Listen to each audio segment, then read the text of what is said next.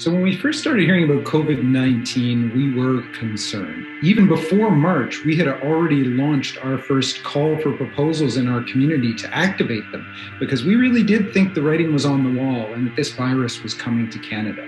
We didn't have any idea how big it would be when it got here, but we did think we were going to have to deal with it, and we wanted our community to be ready. While the world was shutting down in March, we were gearing up.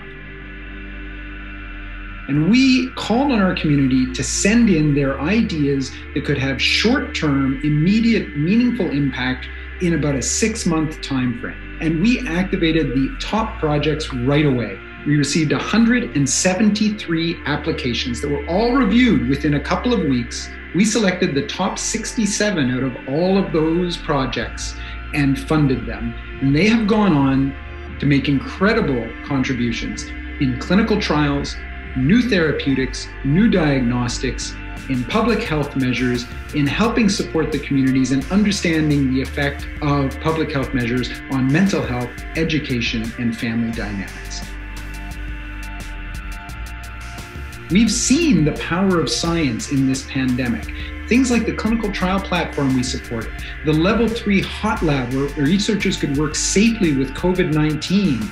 And those are just the obvious science ones. And many of our community members have been leaders in translating the science and the public health messages to the community in a way that people can understand.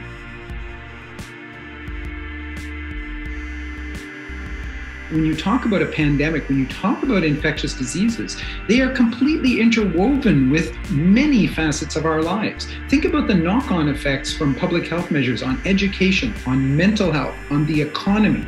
These are complex issues.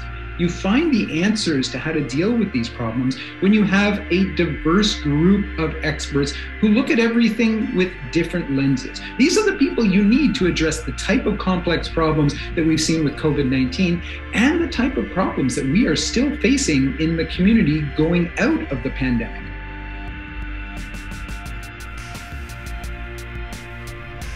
I'm very, very happy with what we've accomplished.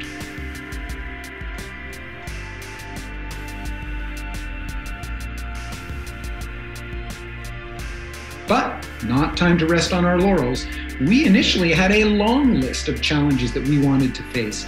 Things like immune-related diseases, using the immune system to cure cancer, tackling the antibiotic resistance crisis and the loss of antibiotics, which threatens our whole healthcare system again in a far worse way than COVID-19 did. These are the fundamental challenges that MI4 is re-engaging with right now, so that as the pandemic starts to wind down, we wind up